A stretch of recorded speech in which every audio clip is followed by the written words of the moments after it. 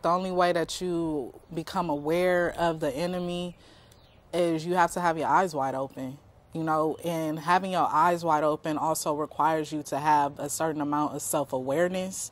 to where you can see things that are not of your likeness, that are not of God, that are evil. And I feel like those, once you get that type of awareness, I feel like those things start to surface themselves, because you will always be able to address things that are not of the likeness of you or of the likeness of good if you have become aware of what good is and what that brings about in your life, you know what I'm saying? And once we become aware of those evils and those things that are against us and those oppressions, I feel